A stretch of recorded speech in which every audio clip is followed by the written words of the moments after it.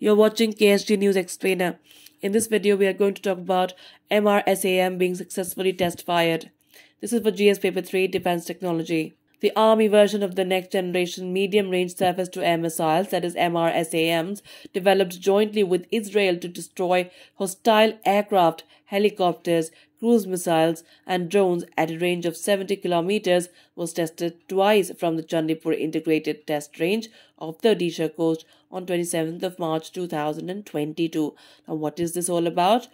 The first launch was to intercept a medium-altitude target at a long range, and the second was to prove the capability against a low-altitude target at a short range. The missiles intercepted the aerial targets and destroyed them completely, registering direct hits at both the ranges. The Army's MRSAM system, which was tested in a deliverable configuration, includes multifunction radar, mobile launcher system, and other vehicles. The weapon system's performance was validated through the flight data captured by range instruments like radars, electro-optical tracking systems, and the telemetry deployed by ITR Chandipur. While the Navy and the IAF have begun inducting their MRSAMs, also called the next generation Barak 8 systems, the trials for the Army are currently underway.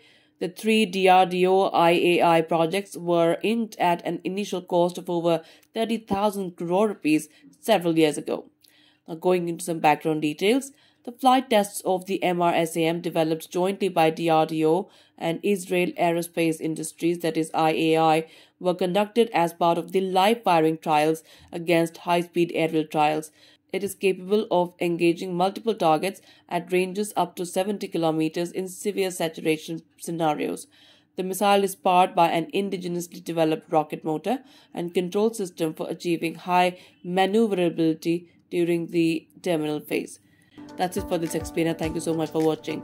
To join KSG India courses and to crack the IAS exam, visit ksgindia.com. You can also get a PDF of this explainer on ksgindia.com. Thanks for watching.